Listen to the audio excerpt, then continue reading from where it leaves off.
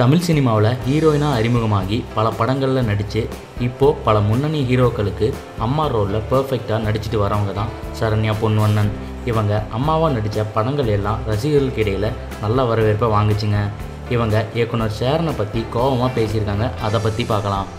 சேரன் நடித்து டைரக்ட் பண்ணின படம் தான் தவமாய் தவம் இருந்து. இந்த படத்தில் இவரோட நடிப்பு ரொம்ப பேசப்பட்டது. இந்த படத்தில் அவருக்கு அப்பாவா ராஜ்கிரனும் அம்மாவா சரண்யாவும் நடிச்சிருப்பாங்க. இந்த படத்தோட ஷூட்டிங் அப்போது சரண்யாவுக்கும் சேரனுக்கும் டெய்லி சண்டை தான் வருமா.